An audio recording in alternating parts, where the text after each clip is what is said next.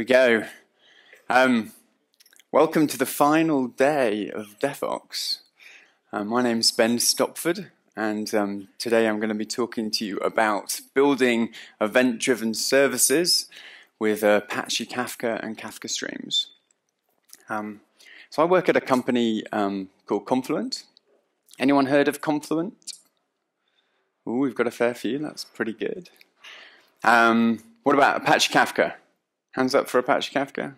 Got a few more for that. Okay, awesome. So Confluent is the company that sits behind Apache Kafka. So we basically provide like support, and there's a sort of open source ecosystem behind this open source streaming platform.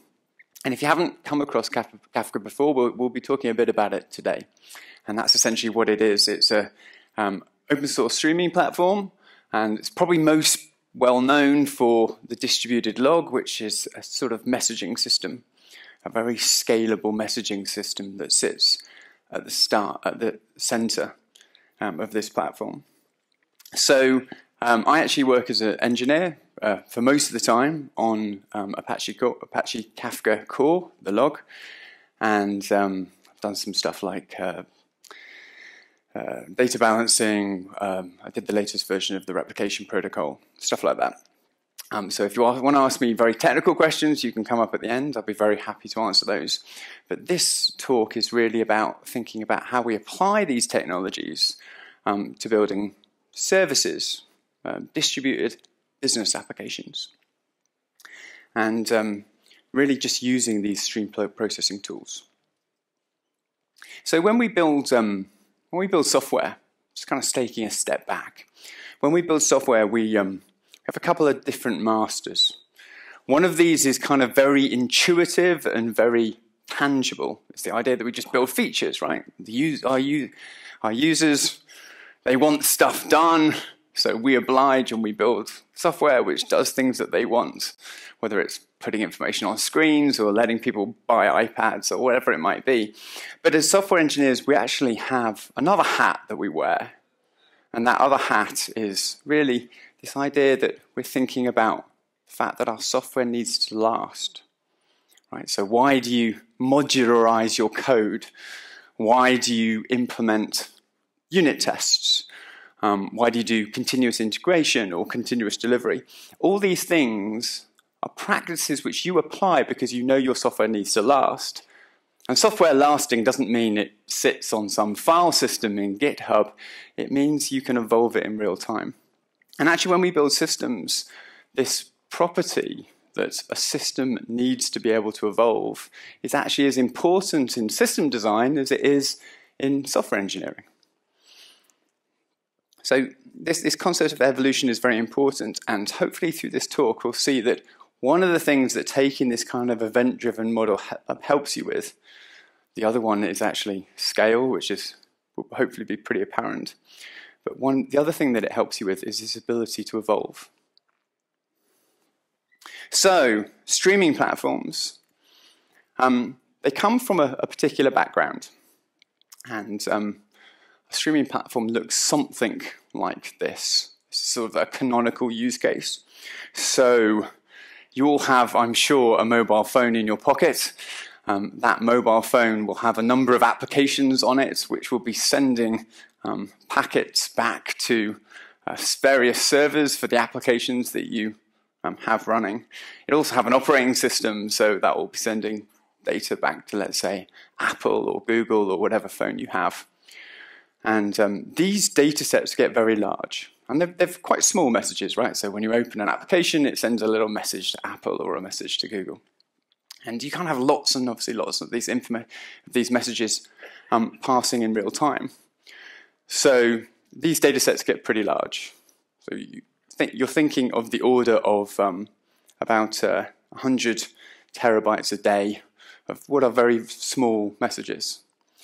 And a streaming platform lets you collect that information in Apache Kafka, which I said is this kind of messaging system. And then it also lets you process that data. And the reason that's important to process this in a streaming way is because the data set's so large. So in a streaming way, you perform some kind of computation, and you perform that computation incrementally. So rather than you might, with a sort of database or a batch-oriented model, you'd sort of collect all the data, you'd let it build up over time, and then at some point you sort of run a query across the whole thing. Where streaming is about kind of continuously computing a result. And when you have these big, fast data sets, this is sort of a necessity. So in this kind of architecture, we'd land this large data set into Kafka, we process it with this stream processing layer, which sits in the middle, and then we typically put it into some serving layer. And the reason we need the serving layer is that everything that's happening in the streaming platform is asynchronous. Right, so messages are flying around. There's actually typically multiple stages. So you'll have multiple steps, and actually messages will move between different instances of the streaming engine. And at some point, you want to bridge that kind of asynchronous divide with a sort of more synchronous divide, where I can run queries to get the results that you need. So that's why you put it in a serving layer. So there's a few things here. There's a high throughput messaging system. The stream processing layer is optimized for scale, and also this idea of data locality. So one of the things that stream processing does to enable scaling is it has some primitives for bringing data inside each engine. And that's very important because it stops the whole engine coupling around a single data source. And then finally, if you're using Kafka Streams, which is the streaming API, which just ships with Apache Kafka, it's just literally one of the APIs that you can program against. And you can build a streaming layer with that. That's literally just a Java app, right? So it's an API, public static void main, and you just start a new K-streams instance, and then you start playing with these streams that live in Kafka. So that's just like a little overview of what a streaming platform looks like. So let's try and get an idea of what stream processing is, because it's not always the most intuitive concept. So imagine that we have a set of authorization attempts, and so we've got various people around the world are using their credit cards, and we're interested in looking for fraudulent attempts. So somebody using a credit card, the same credit card, many times in a short period of time. It's a very, very simple streaming example. So we've got authorization attempts coming in, people using their card, and possible fraud coming out. So we can express this as a query in a language called KSQL, which is, as you can probably guess if you're familiar with SQL, quite similar to SQL. And this is one of the APIs over Apache Kafka streaming platform. So what's this actually doing? Well, firstly, we're taking in a constant stream of authorization attempts. And then we're creating an output stream. So these are potential fraudulent transactions. And we're defining that as selecting the credit card number with a count over a 5-minute window. And this idea of a window is really important. We're going to talk about it a little bit more later. But this is how we break an infinite stream up into something that we can reason about. Okay, so it's over a 5-minute tumbling window, and then we're going to group by the card number and then filter with a having clause, a count more than 3. So within a 5-minute window, and that window will basically move in time, we're going to constantly look for any credit card which has had more than 3 attempts. So streaming is really this idea of having a tool set, and it's actually quite a rich tool set, which lets you manipulate data in flight. So this is a kind of very simple, that was a very simple example. We just had one stream in and one stream coming out. But you can actually join multiple streams together. You can then, you can buffer those, you can perform computation on those. For example, maps, reduces, all of the sort of things you see in the sort of Java Streams API. All of those APIs are available, and you can kind of add any functionality that you wish. Send emails, call out to other servers, perform very complicated machine learning algorithms. Okay, so that was a bit about streaming. What's this got to do with business applications? Let's take a look at this. Well, increasingly today we tend to build ecosystems. Right? So whether we're a startup, for a startup we're quite likely to start with a single monolithic application, but pretty soon we're probably going to want to bring in some other kind of application or scale out over multiple machines for some reason. Likewise, if we work in a big company, we probably have a load of applications already. So we have to think about how we're going to join those things together. And over the years, there have been a number of different patterns for doing this. Today, microservices are pretty popular. Before them, there was service-oriented architectures and event-driven architectures. But these are all sort of slightly different patterns for working out how to join a set of independent processes together so that they further some common goal. So in this instance, this is a sort of microservices example where we've divided our domain up into a bunch of services which have single responsibilities. So the problem with service architectures tends to be around data. So let's take, I'm going to use an online retail example quite a lot during this particular talk. So imagine, Amazon, or you're buying iPads from Apple or something like that. So let's say we have this kind of architecture where we've segregated responsibilities. So we have orders information inside the orders service. We have customer information inside the customer service. Maybe the product catalog lives inside the stock service, or maybe it has its own service. But suffice to say that we have all these data sets and we locate them inside the services that own them. That makes a lot of sense. So, and we can obviously maybe expose a REST interface on each of these services so that we can get at this data. But the kind of important point is that these data sets, the customers, orders, the product catalog, we're going to need them in a whole range of different services. So when we look at the shipping service, which is the service which is going to take an iPad from the warehouse and get it to your door, it's going to need access to these data sets to do its work. It needs to know customer information so that it knows where to ship your parcel to, etc. So how do we share data between services? So if we simplify this model a little bit, we have a simple web application, and it's talking to an order service and a customer service. So if we buy an iPad, we make a call to the order service, and that would talk to the shipping service, which could also talk to the customer service, and shipping service would get the iPad to our door.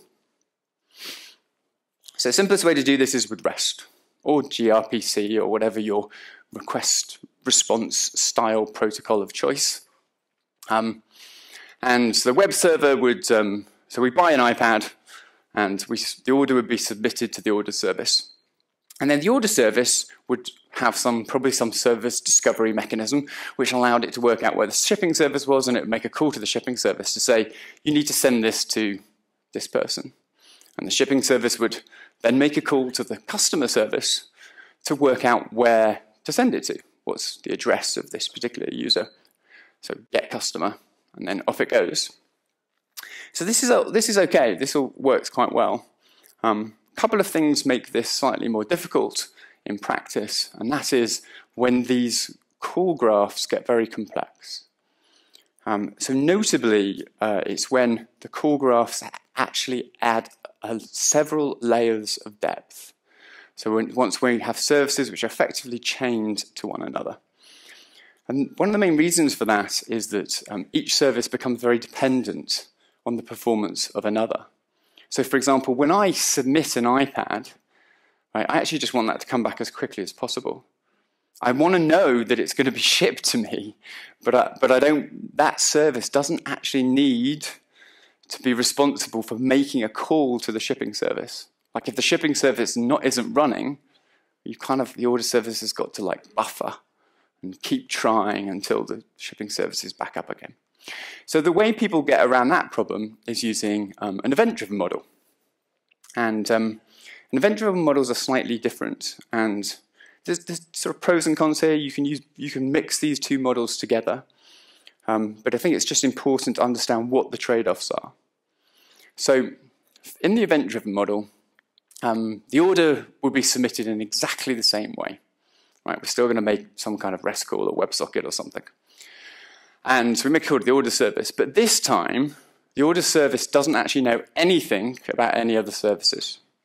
All it does is it raises an event, order created. Okay, and it sends that to a messaging system. And I've used Kafka because I work on Kafka. You could use any messaging system you wanted at this point. It doesn't matter. So suffice to say, some kind of publish, subscribe messaging system will work wonderfully here. So the order gets created, and the shipping service would subscribe to this order, and it could then respond, start the shipping process. Likewise, we have this sort of customer service. The customer service can do the same thing. So when a customer updates their information, it creates an event, and that event gets sent to the broker, and the broker transmits it around. But there's something interesting about this idea of an event, and that is that it has a kind of duality. So on one side, an event is a notification. It's a call for action, a call that somebody needs to do something. And it's actually decoupling the two services. So the order service has no idea who's going to use the order created event. The shipping service is the one that subscribes to that event. So we have this concept of notification. The second point is that the event itself includes data. Right? So the event is the order. It's a fact. So the second part of events is that this other side of this duality is that it's an ability for us to move data around the architecture. It's a mechanism for replicating data because the data is actually inside the event. So in the customer case, you may not update. I mean, when was the last time you changed your address? Probably the last time you moved house. That might have been a couple of years ago. So there's not going to be any correlation between the events coming from the order service or the events coming from the customer service. So in an event-driven model, you would store that event in a database. So you'd basically you'd use that as a replication stream. So we have these kind of two notions of events and two ways that we can use them. So on one side, we can literally just use them for notification and the decoupling properties that come with that, actually, and scalability properties that come with that, because we're moving into this asynchronous world. So if we just used it for notification, the order service would submit the event, but actually the shipping service would make a synchronous call to the customer service to work out where it needs to send each parcel. But also we can use this other side, we can use the data replication side, where we're actually optimizing for data locality. Right? So in this model, customer information is replicated through events into a database in the shipping service. So you're effectively using it almost to tie these kind of two databases together. And that means that the shipping service is going to make that query locally. So there's kind of these two hats. There's this notification hat, and there's this replication hat. And we can use whichever ones we wish. So events actually provide an important key to building scalable ecosystems, because they provide notification, they decouple services, but they also move you into this asynchronous world. And in an asynchronous world, you can run many things concurrently. Streaming is the tool set for dealing with these events on the move.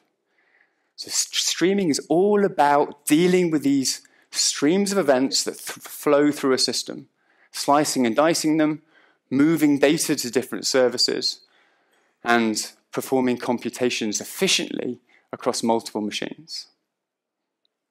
So let's take a quick look at Kafka. So Kafka, as I said, is a streaming platform, and it has a few different components. I'm just going to touch on what each of these are, And then after that, we're going to look at how we actually build up an event-driven services ecosystem.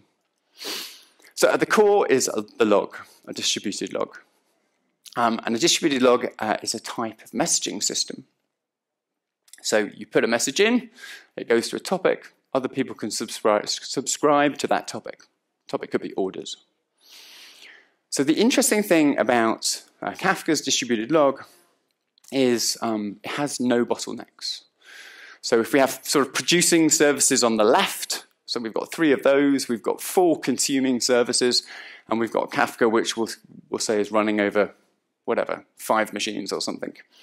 It would be anything between typically 3, although you can run it on 1, but typically 3 or hundreds is about as big as Kafka clusters get. So the important point here is that you can scale this at any layer. There is no bottleneck anywhere within the system. So you can write data in, and when you write a message, it's actually routed to a particular shard, and we call them partitions. And that partition will live on a particular machine. And within that partition, you have very strong ordering guarantees. So that partition is actually, when you read it on the consuming side, what actually happens is a partition is allocated to a single consumer, and then these partitions are effectively handed out, and that's how consuming services read. So we can scale this architecture out linearly at any single layer. So this would be, in this case, these consuming services would be spreading the data set across them. And it's actually it's this architecture which allows you to deal with those very high throughput workloads that we talked about right at the start of the talk, when we're talking about Apple and Google and stuff. So each shard is a queue, and consumers can share load across themselves by effectively, because they have individual partitions, shards assigned to them. And if one of those goes down, it just automatically recovers. And that's actually in every single layer. So one of the side effects of this is that your ordering is based on a partition. That's your ordering guarantee. So if we were processing orders and an order has a life cycle, like it's created and then it becomes validated and then maybe it gets shipped, we want to make sure that there was an ordering guarantee across that life cycle. So what we do is we just assign the order ID to the key, and that way it would always be routed to the same partition. But what if we need global ordering? Well, if we need global ordering, we actually just create a topic which has a single partition. That means it would only run on one machine, so it would go back to being just like a normal message broker, like Tibco or RabbitMQ or whatever. So we can always go back to this global ordering property if we want. We just sacrifice an element of scalability, but we get all of the resiliency properties. So we can use this in the service architecture to do a few things. We can load balance our services. So we can obviously have multiple instances of a service running at one time. And if one of these services fails, there'll be a very short pause, and it will and data will be rerouted to the surviving service. So you can effectively load balance, as well as provide fault tolerance. And this fault tolerance actually exists not only in the service layer, but also inside the broker itself. So the Kafka broker replicates data across different machines, so that if any single machine fails, then it will just automatically recover. And what this means is that you can run a system always on. So for example, Kafka came from LinkedIn originally. That's where it was built. And LinkedIn uses, unsurprisingly, quite a lot of Kafka as a result. And they don't take their services down. So these Kafka clusters run all the time. If they need to do a release, then they simply do a kind of rolling bounce, where they stop a machine, upgrade it, start the new machine, start the old machine, and the whole thing kind of cycles across. So there are a couple of other properties which we need to focus on. One is this idea that we can rewind and replay the log. So The log is actually unlike a traditional messaging system. It's literally an append-only data structure. And you can keep very large data sets in Kafka as a result. So it's not uncommon to have topics with hundreds of terabytes of data inside them. And that means you can keep data effectively indefinitely. So it's not just, you can use it not just as a messaging system for moving data around, you can actually use it as a storage system. And then rewind back to the start and replay data in the order that it was created. So this gives this very interesting and useful primitive for backing a service ecosystem. And then finally, I won't touch on this too much, but there's this I have to mention it. There's this thing called a compacted log, and this is effectively a log. So a log is immutable by default. Every single message will be kept. Sometimes you actually don't want to have every single message. And the main reason that you don't want to have every single message is because you want to move that data around. And when you want to move it around, you kind of want it to be as small as possible. So you can compact it based on a key. And a compacted log ends up looking like a table in a database, effectively. So that's the log. That sort of sits at the core of the platform. Next are connectors. I'm not going to spend much time on these. These are a pretty intuitive idea. We have a connector, and it allows us to pull data from a database and turn what is typically mutable state. We can turn that into an event stream of every single change that the database made. And then we can put that through Kafka. And then on the other side, we can take that event stream and put it back into a database.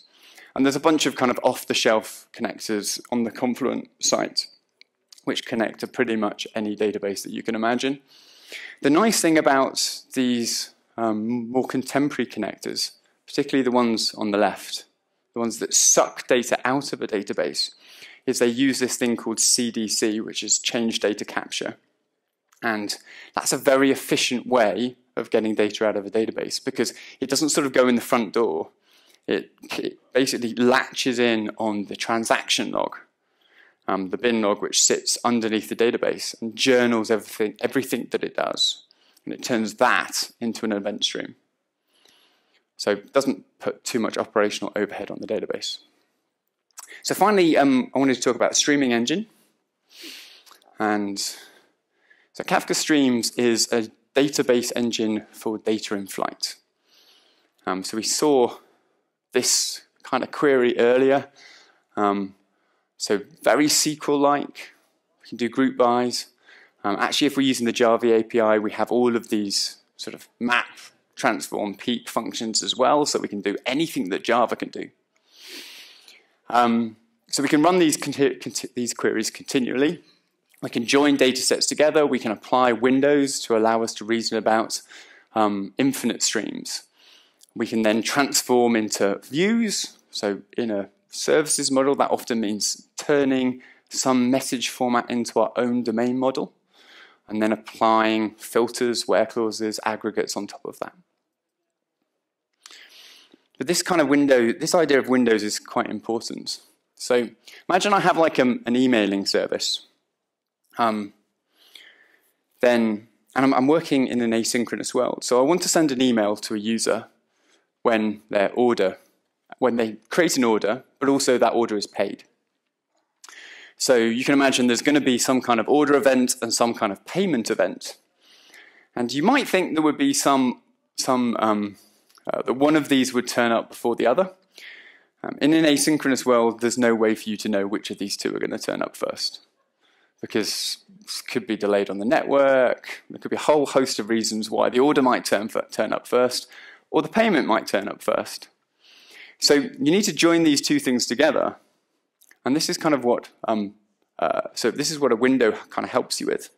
Strictly speaking, I should say there are two concepts here. There's windows and retention. They're very slightly different, but for the purposes of this talk, I'm going to treat them as the same. So we can use a window to allow us to join these two things together, and this helps us deal with this asynchronous world. Now, I've put a 5-minute buffer there. So what the streaming engine's actually going to have to do is it's going to have to buffer these events for 5 minutes. and work out whether or not, when a new event comes in, whether or not there was a correlating event, which is going to join together and then send an email. And Kafka Streams actually will buffer this data onto disk. And there's a reason for that, which is that you quite often want to have quite long windows. This idea of buffering can be extended to something that's actually slightly more powerful, which is a table. So let's say we want to do something like that example we had before, where we want to join, we have orders and payments, but we also want to join customer information. So orders and payments, they're correlated in real time, right? They're not going to happen at exactly the same time. We don't know which order they're going to turn up in, but we do know they're going to happen at about the same time. We have no idea when the customer last updated his customer information. But what we can do here is we can basically create a window, which is actually retention, which goes on forever. It starts from offset 0. And remember, Kafka is a storage system as well as a messaging system. So we can actually store that customer information in Kafka. And what this means is that we're effectively going to join these two buffered streams, orders and payments, with a table of customer information. And we're going to do that inside the emailer service. Right, so this is all happening inside this API. So we can blend these concepts of streams and tables. And this leads to this quite important consequence that we're able to optimize for data locality. We're able to push data to where it's needed. So in a stateful stream processing engine, we can have a stream, we might have a compacted stream, and we can push data to a service. So this will be the Kafka Streams API on the left. And we can join multiple streams together, and we can join tables as well. These complete result sets, like all of the customers that we have. And one of the main things that a streaming platform does is it optimizes to solve this particular problem. It optimizes for data locality and helps you scale this problem where you need more retention and ensures that you don't have to spend a long time rebuilding these views if things go wrong. So if we want to store the customers, if the customers don't fit on one machine, we can spread them across multiple machines. We can scale this topology out. And this is all happening kind of out of sight inside the API. Literally, when you write this code, you literally just write a stream, you open a stream, much like that SQL statement we had at the start, and you just process that stream. If you create a table, it will just buffer that table locally, it will load the data if it hasn't already got it, etc., etc. So streaming is about a couple of things. It's about processing data incrementally. So rather than putting it into a database and computing it in batch, it's about constantly processing data as it happens, as it arrives, constantly reacting to the world. And that's that sort of notification side of events. Remember we were talking about events earlier? Right? So events have this notification hat. But then we also have that replication hat, that fact that an event is really a fact, and that fact is can be moved from one service to another. So stream processing is also about optimizing for moving data to where it needs to be quickly. So that's the streaming platform. We didn't really talk about the producer and the consumer in the top. They are just very simple APIs for getting data in and out of Kafka. Okay, so we talked a little bit about streaming. We talked a little bit about streaming platforms. Let's talk a little bit about how we build services. So in this section, we're basically going to go through 10 steps and involve a little microservices ecosystem based on this technology. So the first thing is to start simple and take responsibility for the past and evolve forwards. So quite often you'll be starting with some kind of legacy application or some kind of monolith, and you'll typically evolve forwards.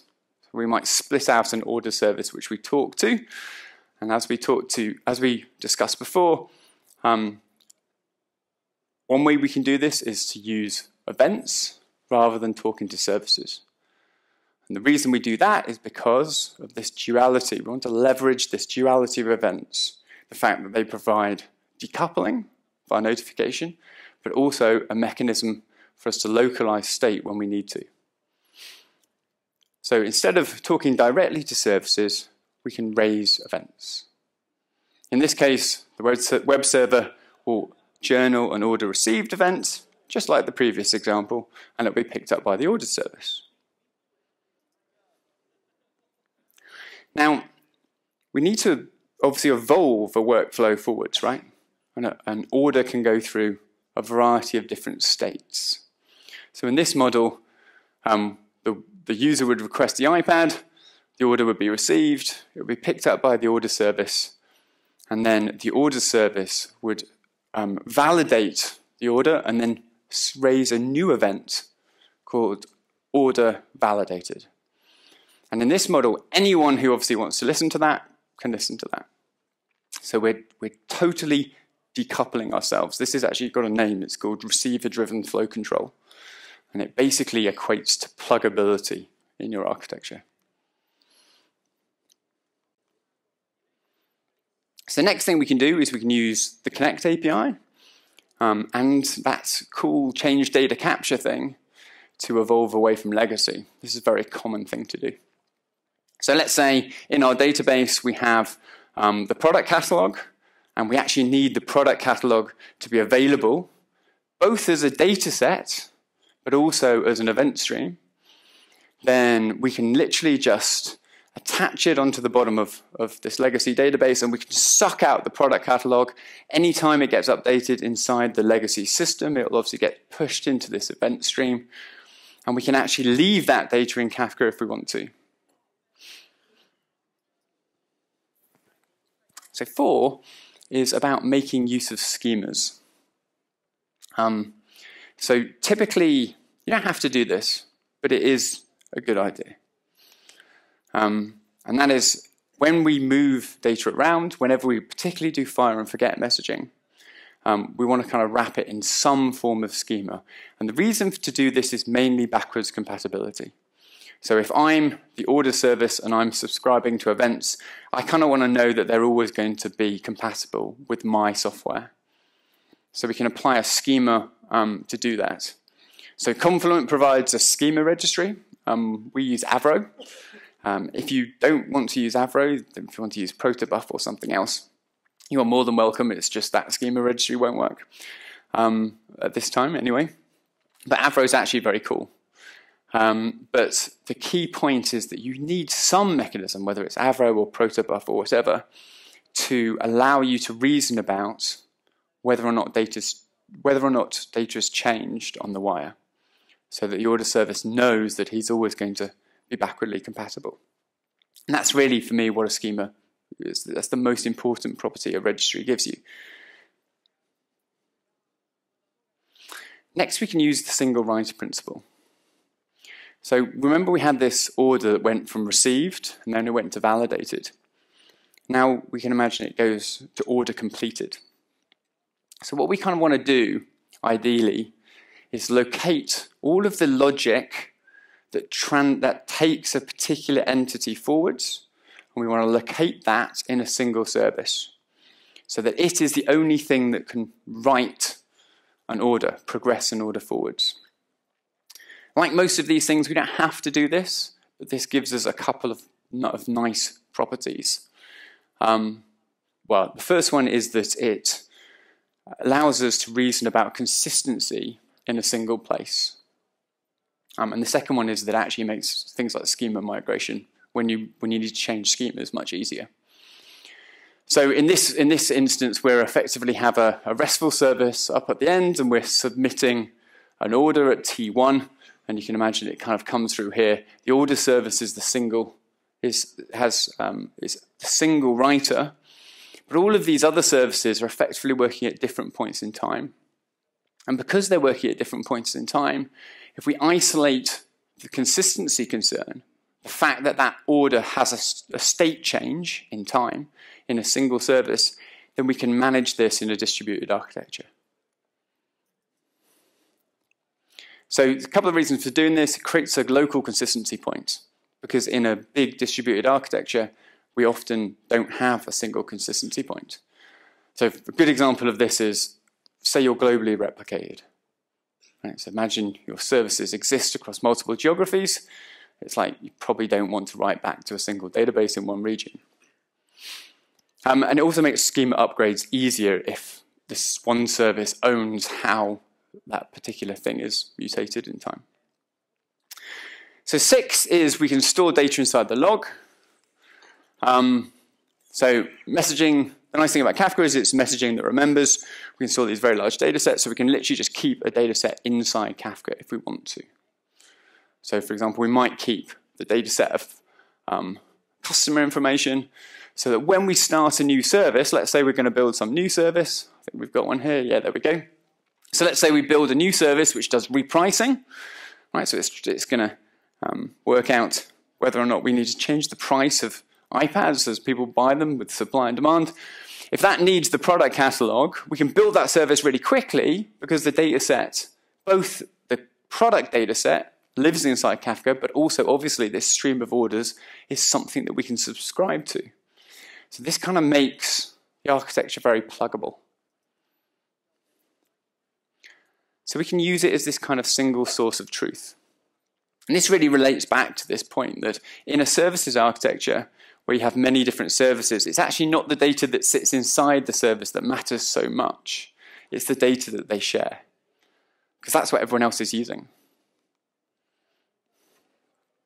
So if we do store data sets inside the log, then we have to think about how we query them. Like, how do you query a log? Right? It doesn't have a queryable interface. Literally, all you can do is listen to events as they arrive, or you can rewind and read the whole thing, or read from a certain offset. And the way we go about this is by moving data to code. So that should sound a bit strange, hopefully, because it is a slightly strange thing to do.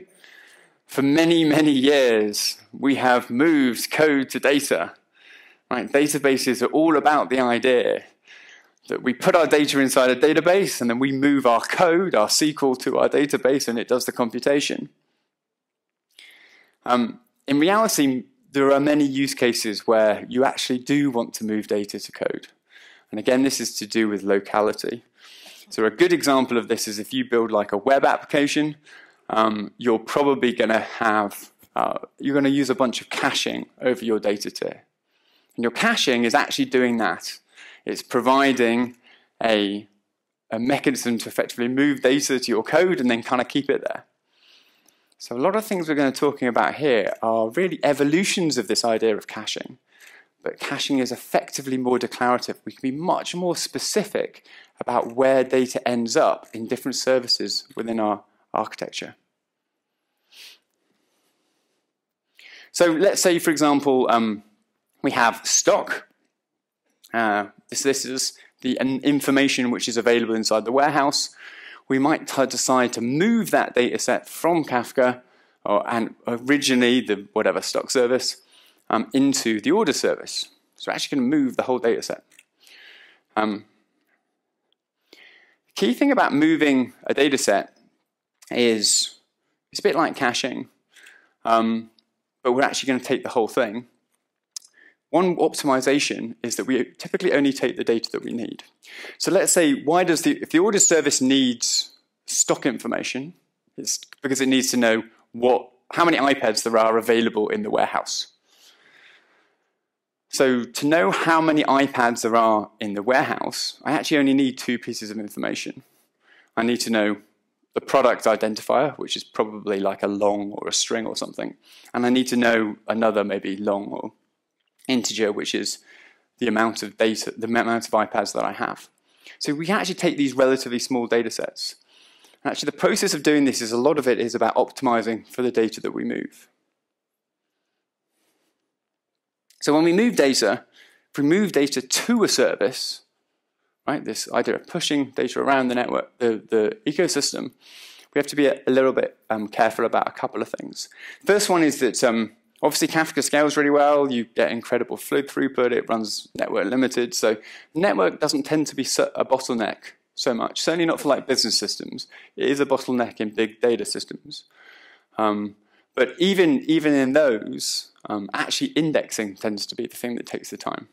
So whenever you create an index, it's the act of creating that index that tends to dominate your performance. That tends to be the point where you bottleneck.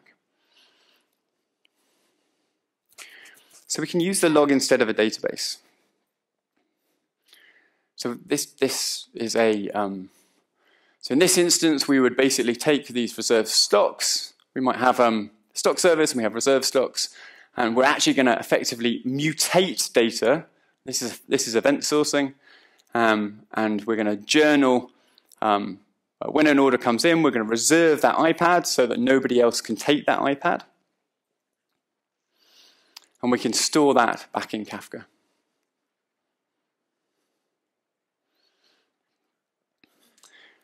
So finally, just on this idea of data movement, I said streaming platforms optimize for data movement. And they do that because they have standby replicas, disk checkpoints, and compacted topics. These are three mechanisms which just kind of help you deal with this problem of not having to load large data sets on startup. So almost at the end now. So we've got the 9 is we can tie all of these things together with transactions. So that kind of event sourcing model where we're actually mutating state inside the order service, we're updating our reserved iPads. It will actually create a number of events. You have an event coming in, you'd commit an offset, you'd validate the order, you'd reserve the iPad. And Kafka provides a transactional guarantee that wraps all of that. If you're writing to Kafka, right? If you call out to a database or send an email, then all bets are off. So just like a database, the transactional guarantees only live inside the service. So we can wrap a transaction around all that stuff. So finally, we can bridge this sync-async divide. So this is a kind of a fuller ecosystem of the thing that we've been talking about. So on the left-hand side, we have a post and a get, simple REST service. Behind that, we have a load balancer, and we have a set of 3 instances of the order service. And this is bridging this synchronous divide. I want to post an order, and I want to get an order back. And it's bridging it into this ecosystem, which is all event-driven. So the fraud service, the order detail service, the inventory service, these things are all running highly available, and they're all event-driven. So there's a sort of flow of events, which is flowing around that way. We can just scale this out to as many services as we need. They'll all run concurrently and highly availably. They'll evolve these basically do validation. And then back in that orders view on the bottom left-hand side, that's where we'll start to build up a view of the various different orders which the get request will respond to. We can do this all in a kind of in a sort of blocking way, which allows us to read our own writes if we want to. So in this example, you can find the code for this online. It's on the Confluent Kafka Streams examples. I think there's a reference at the end, and we have this as a sort of sample microservices ecosystem which evolves in order forwards. And then we can scale this out to larger ecosystems, where we have many different services and we're able to push data into different services. We can even scale this to global ecosystems. So if we're spanning data we can move data from New York, London, Tokyo. And that's kind of the beauty of an event-driven model, is it doesn't really care where the data is, whether or not it's in another geography, on a handheld device, on a mobile phone, etc. So, good architecture, to my mind, is actually not so much about drawing something on a whiteboard. It's actually very hard to draw a good architecture on a whiteboard, or at least it's hard to reason about a good architecture on a whiteboard, because it's a very static thing. And actually the essence of good architecture, to my mind, is this idea that systems need to be able to evolve in time. Just like we know that software needs to evolve in time. And we do things like test and modularize our code and use continuous integration. So it's really important that we actually apply this idea of making an architecture evolutionary. Request-driven is absolutely something that we need. We'll always need the request-driven paradigm, particularly for dealing with UIs and things like that. There's many times when that's the right protocol to use. But we also want to think about leveraging this duality of events. The fact that we have notification and data replication, this ability to push, notify as an event, but also that ability to move data from one service to another.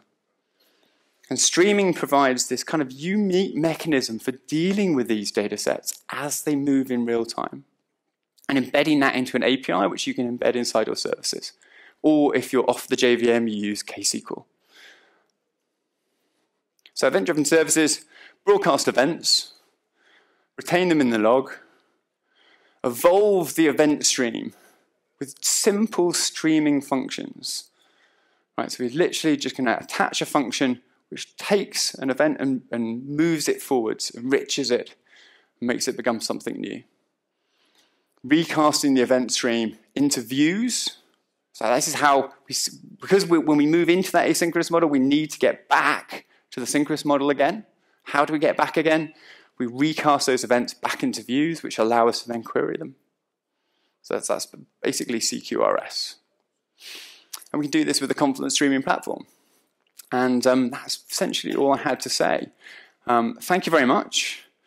My time is up. And if anyone has any questions, do we have time for questions now, or you don't want to see? If anyone has any questions, I'd be very happy to answer them. If you'd like to ask a question afterwards, I'll be around for the rest of what's left of today. So I'll be happy to answer questions about this or anything else Kafka related. And there's also, if any of these ideas are interesting, check out the blog series. There's actually a new one came out today, which includes that example, which I didn't have enough time to really go into, with the streaming order service, and it has references to all the code, so you can download it and play with it if you want to. So yeah, anyone got any questions? There's one here.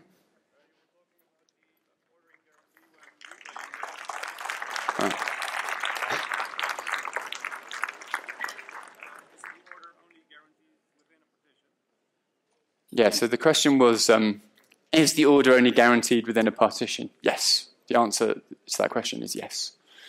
So if you want global ordering, you use a single partition. But that will be fully replicated and fault tolerant, but your throughput will be limited to one machine. If anyone else has questions, just come down and ask. Thanks.